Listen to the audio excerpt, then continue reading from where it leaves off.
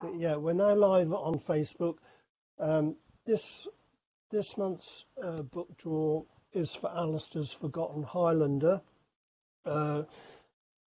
Keith and I met Alistair 2006 at the Great Yarmouth Feeple Day gathering. He came all the way from Scotland to be with us, which was brilliant. Such a character, and he came in his Scottish trews. Brilliant. He was absolutely brilliant. I'll hand you over to Barbara to say a bit on the book. Okay, Barbara, over to you. Okay. Right, thank you. So, The Forgotten Highlander.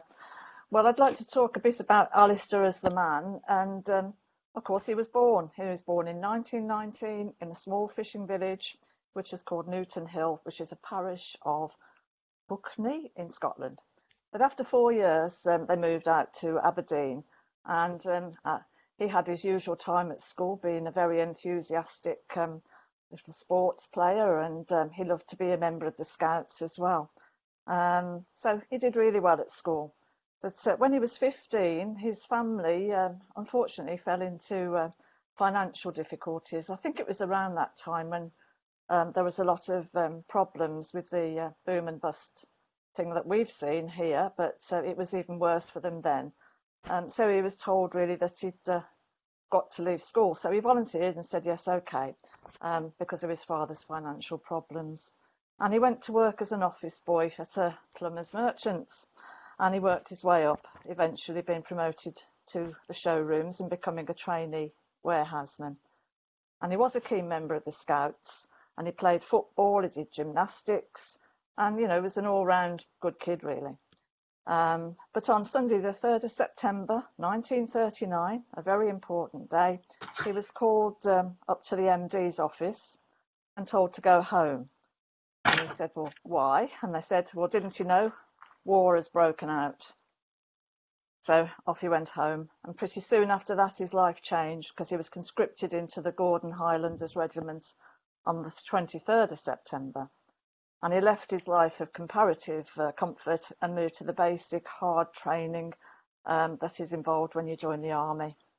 Then training done, he moved on to be put onto standby to go out to the Far East. And they were issued with tropical kit. I think the British Army tropical kit would have probably done them in the Arctic as well, but you know, that was our way then. He had to travel in full Highland dress, so it was interesting to say that when you met him, Ronnie and Keith, he was wearing his trews. But when they travelled out to the Far East, they travelled in full Highland dress. So they had to travel down to Dover in their full kit, sitting on their kit bags in 3rd class. Something which was, I think, pretty uncomfortable.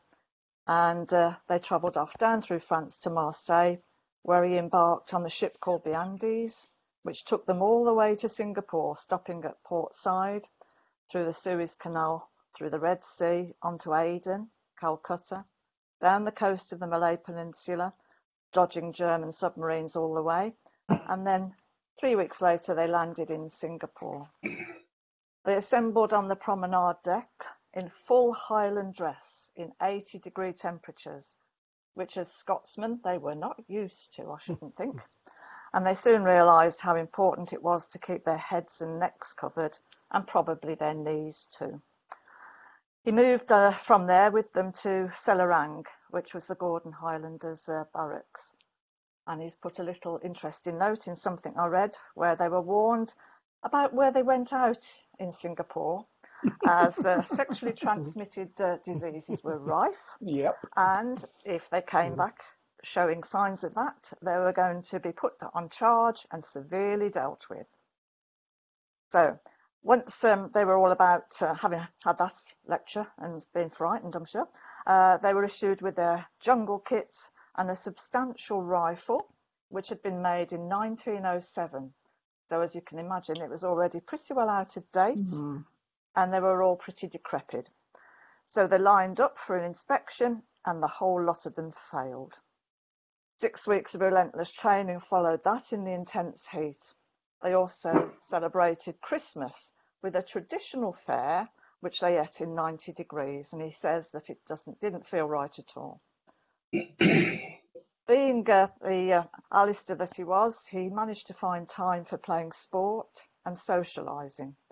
Socialising, because of the warning, I think he managed to find that it was nice just to go dancing, and dance halls were air conditioned, so that had an attraction in those tropical heats. So they were then ordered up country to Port Dickson for jungle manoeuvres, and this is where Alistair had quite a tough time, because he fell into a bush of ants, red ants, and got badly bitten, which absolutely terrified him. Shortly after that, he was transferred to Fort Canning, which was a lot more comfortable.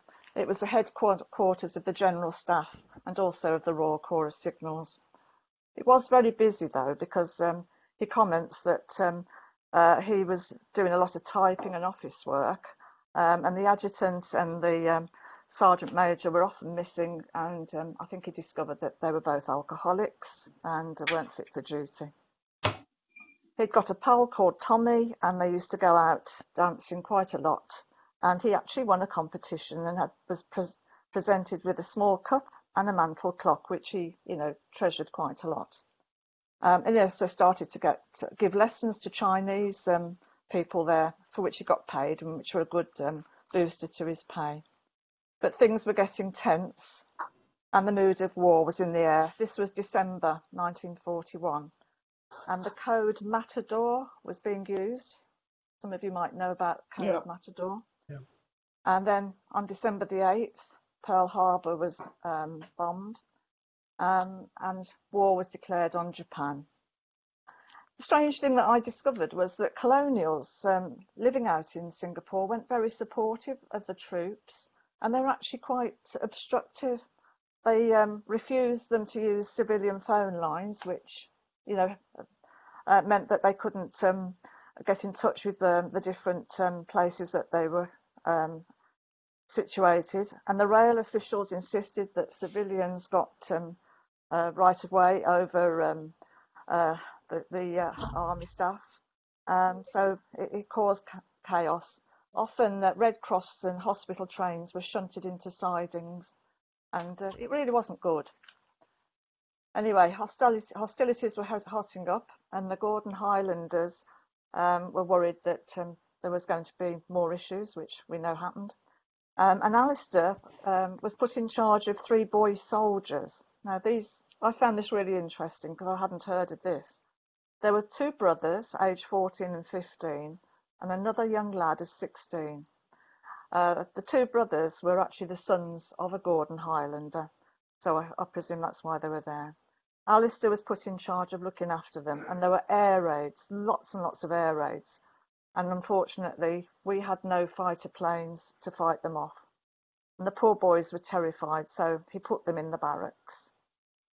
Ipoh, does that ring a bell? Fell by Christmas. And the Navy had the Prince of Wales and the Repulse sunk by kamikaze pilots. Both the army and the civilians were retreating down into south into Singapore, and it was a really desperate time. Alistair had got his own hut at the side of the reservoir, and he was quite dismayed when that got bombed, and he lost most of his personal belongings, including his favourite record player and his records. Then the retreat happened. On the midnight of 8th of February, what remained of the Argyll and Sutherlanders and the Cordons escaped across the causeway to Singapore. He noted that some of the high-ranking officers used Red Cross ambulances to make their escape, and I think that didn't go down well. And then started the world's most worst military campaign in history, that modern times, was the battles that ensued up until the 15th. And he noted that fine men died, and Japan was able to bomb at will. Fort Canning became the prime target, and the ceasefire happened actually on the 14th of February, and the Japanese entered Singapore on the 16th. He was in the march that went 15 miles to Changi Garrison. They had no water on the way because of the shelling, but he was put in charge of the boys, who refused the opportunity to go into civilian clothing and not be captured with the soldiers. But they said no, they wanted to stay with them. So Alistair was given the job of looking after these boys and of educating them up to GCE standard. Work parties were going on for the rest of the troops, but Alistair was kept busy with the boys. No one knew what the boys' fate was going to be. An interesting comment was that concert parties were held, and this belies all the horror that you hear, because he commented in what I read that there was a violinist playing the one night, and he listened to Mendelssohn and Bruch, that's my favourite composer, in the moonlight, which must have been quite surreal when you've just been captured.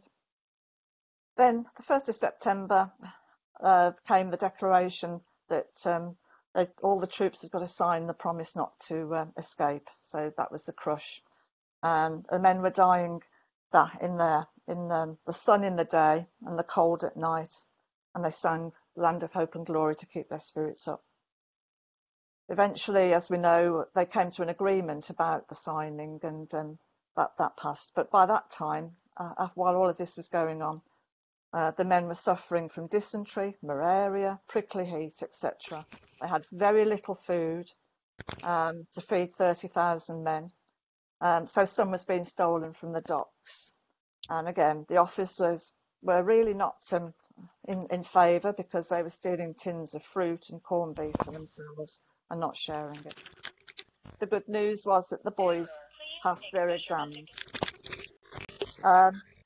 Alistair was able to keep in touch with the boys after the war, but Freddie lived with his time of being in prison literally in his head. He couldn't dissociate a lot of the time from reality. He still thought he was in captivity, and then sadly he died at a very young age of alcoholism. Alistair, was sent then up the railway. I don't know how much detail you want to go into on this, or whether somebody wants to come in. But, they travelled up in the stifling heat after being promised, that they were going on holiday probably. They had one meal in 36 hours.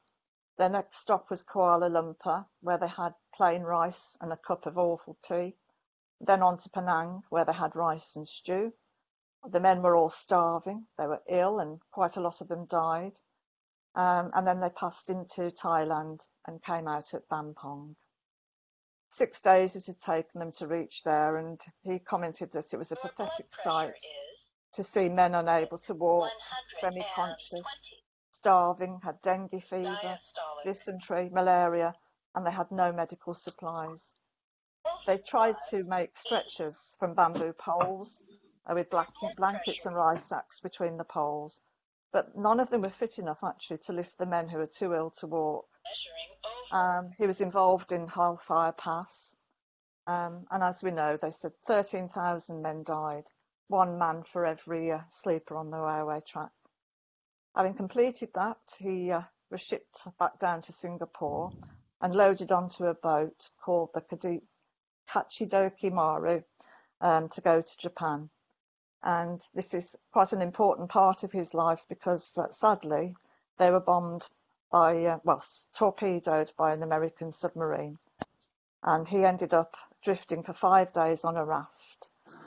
Eventually they were picked up by a whaler and transferred to a labour camp in Japan, about 10 miles from Nagasaki. And I think it was the 9th of August 1945 when what eventually led to his freedom happened. He heard a plane, and he knew that it wasn't a Japanese plane, it was an American plane. There was no opposition to the plane, which seemed strange. It wasn't being fired at. It droned overhead, and a few minutes later he was blown across the pathway by a big gust of wind and very hot air, and that was the bomb going off. And the bomb saved their lives, as there'd been a directive to massacre all the prisoners on the 12th of August if the Americans dared land on Japanese territory. Alistair eventually returned to Aberdeen, and the family were wonderful, but he had been so affected by what had happened to him, he couldn't cope with it, and he'd go out first thing in the morning, walk miles and miles, and sometimes even didn't come back till the next morning. He couldn't eat, he couldn't stay indoors, He had mood swings. He felt demoralised. I think that really signified what a lot of our poor FIPOs felt when they came back. Anyway, there was Mary, his sweetheart, who stood by him, and they eventually married. But he couldn't sleep in the marital bed. He had awful nightmares and terrors, and one time he woke with his hands around her throat, which absolutely terrified him. But life settled down. He had his family, and things were better. But then she died, Mary did, in 1993, and he wrote a brief, sanitised memoir for his family of his experiences, which led on to this book that we're going to be giving away in the draw today, in which he, wrote about more. So whoever wins the book will find out in detail what happened. Alistair, after Mary had died, managed to look after himself until he reached the grand age of 96, and then he moved into a care home. And he finally passed away on the 7th of October 2016. The one thing about the book is that it received a great welcome, and Steven Spielberg, apparently, his film company bought the rights to the book. I don't think anything has ever come to it, but I think there was a series that was made, and some of it was featured in that. Looking back, Alistair received an Outstanding Bravery Award on the 22nd of June 2007. I wasn't sure why he got that. I'd like to think they should have all got that, all those that came back, but maybe there's something specific, Ronnie, that you can tell me about. There was also a time, which I know, Ronnie, you've talked about, was that his daughter had moved to Canada, lived there, and in September 2008, Alistair went and visited his daughter, Joyce. She was living in Ontario, and they'd been invited to go down by Mary Michael, I think that's right, that's it, yeah.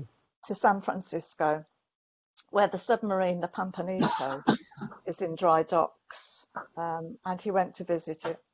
And I think, Ronnie, you're going to be the best one to tell us what was actually said in there.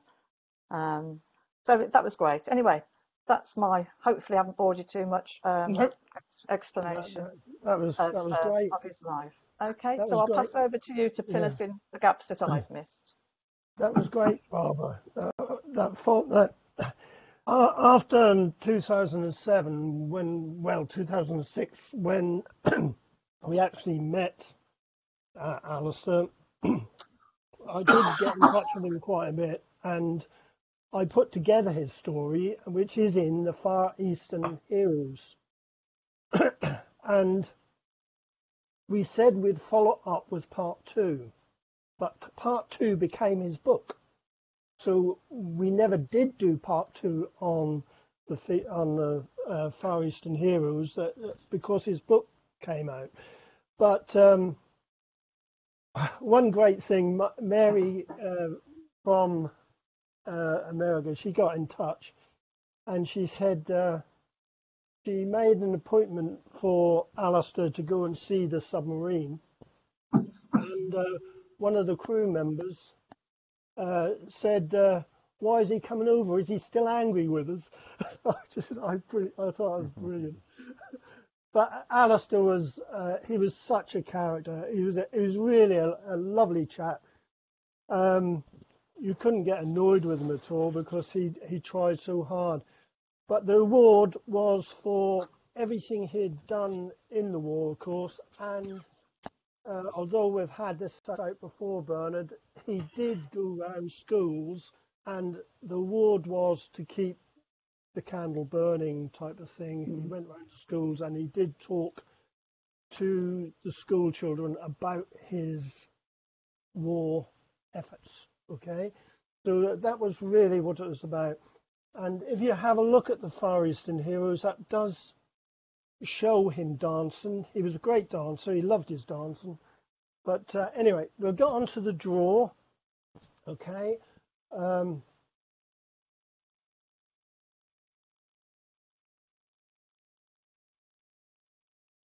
Right, you should see the draw on screen. I have altered it slightly, so it's more presentable to what we're doing. Okay, so the first one, Matt, would you like to make a note of the name? Have you got a pen? Right, Yeah. if you'd like to make a note of the name, I'll send the address later. But here we go with the draw.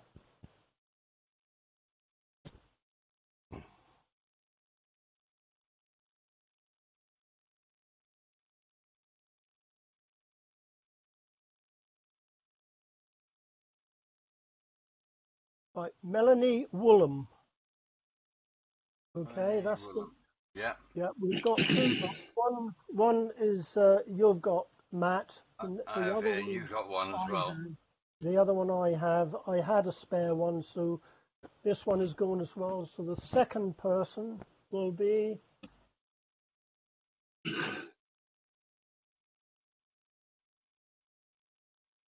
Yeah, yeah, it will be. Yeah.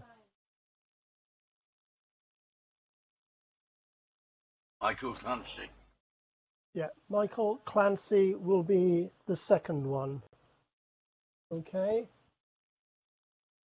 Great. stop sharing now. Okay, and the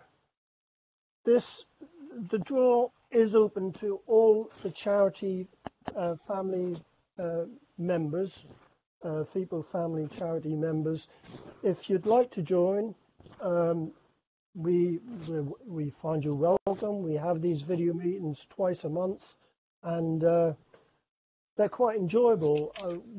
You're only seeing a piece of it, but we do have quite a discussion about research and things. And it is, if you don't like to attend the meetings, the video is put on the secure pages just for the charity members, so you can watch it later. Okay, so we'll end this now. Thanks a lot for watching. Later, I will put a video on which will be clearer than the one you've just watched.